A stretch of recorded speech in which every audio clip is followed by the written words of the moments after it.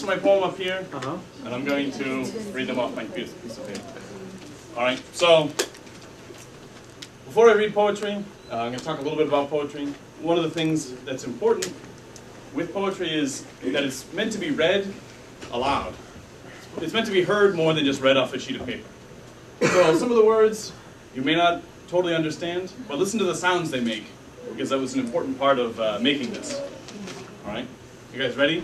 Yeah. Am I ready? Yeah. You ready? All right, ready? There we go. 45 seconds. So this is about I love English, and I also love making beer. Here we go. Columbus hops, my favorite. I crush the flowers. The resin stickies my fingers, smelling pungent and intense. This is what I want. I milled the grain an hour ago. My muscles remember the motion of the crank. The pulverized barley steeps in my makeshift mash tun.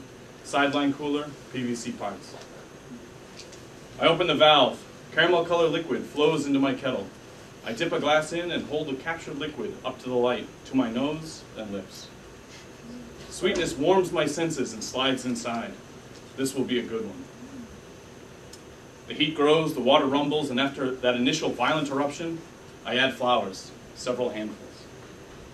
Movement slows, an aroma wafts into my smile. 2 more hop additions, a cool down, and a transfer. I place my vial next to the lips of the curved glass carboy. I dump my yeast into it and lean back against the wall. I spend a month checking on it, in the cellar, monitoring temperature, gravity, color, yeast health. There comes a moment when you know it's time. I cradle it against my hips, my hands cupping the weight from below, and waddle up the stairs. A thick layer of yeast now resides at the bottom. The liquid sloshes and stirs that sediment. I pat the side of the carboy instinctively. I mount the stairs, climbing awkwardly, sacrificing grace for the safety of the load I bear. On the 7th step, I feel something crush under my foot, a toy of my son's. The plastic shatters, but the damage is done. With a lost footing, my fingers slip, and the glass-encased weight drops. 1,000 generations of yeast die among the sparkling shards. I can tell by the smell I would have loved it.